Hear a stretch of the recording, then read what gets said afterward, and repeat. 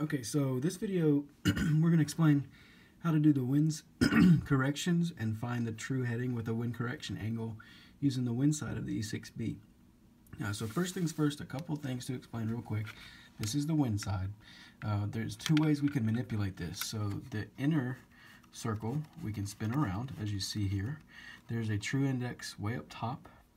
And then also, in addition to being able to spin the inside of this, we can actually move the speeds behind it. So we're going to do all that stuff in order to determine a wind correction angle left or right based on the wind's aloft. And also we're going to eventually find a ground speed as well. So provided that we know certain data, we can actually yield some other data. So I've got just some examples here, and we're just going to run some numbers to do some examples of this and show you step by step how to do it. The instructions are listed at the top of most of these E6B flight computers. So for our first true course, let's see. I'm just going to say true course 300. We're going to say the winds are out of, let's say 180 at 20 knots.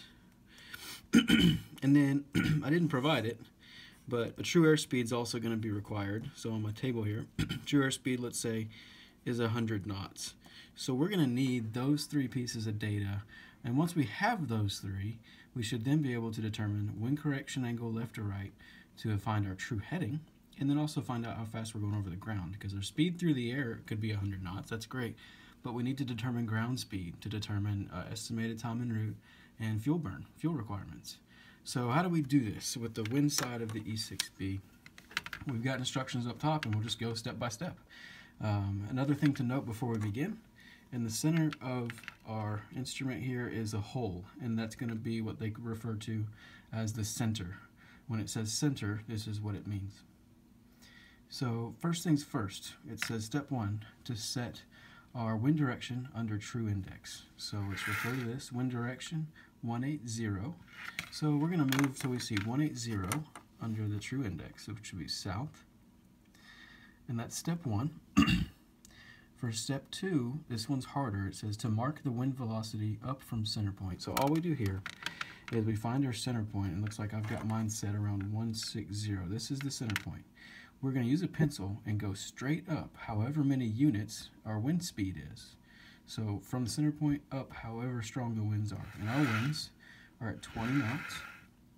So 160 it's currently at. It doesn't matter where you start. So as long as you go 20 straight up, it's going to do it correctly. So you could go down to 150. You could start at 160. As long as you go 20 units straight up in the direction of the wind, it'll work out. So at 160, so 170 would be 10. 180 would be 20. And so make a nice solid mark there.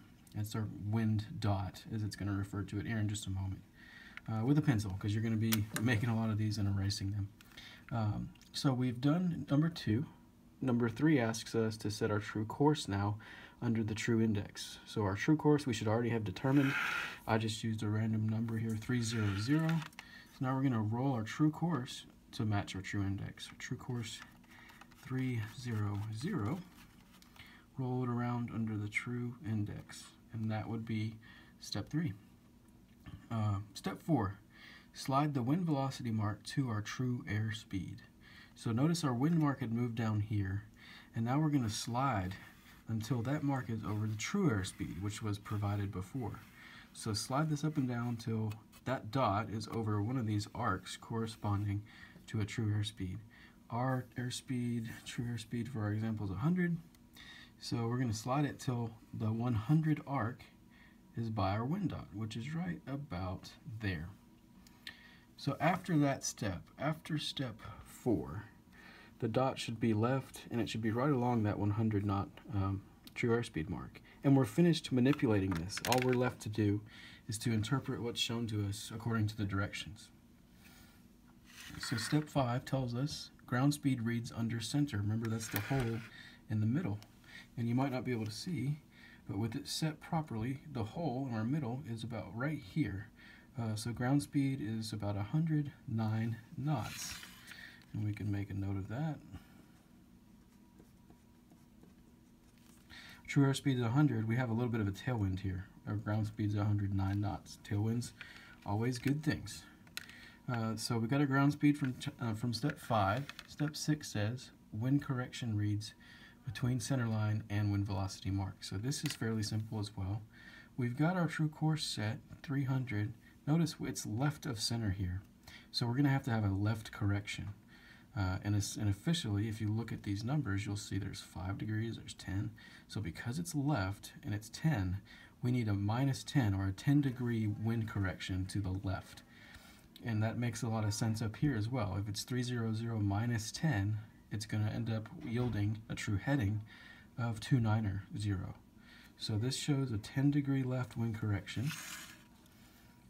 10 degrees. I always like to write -10 left just to make sure I do this properly.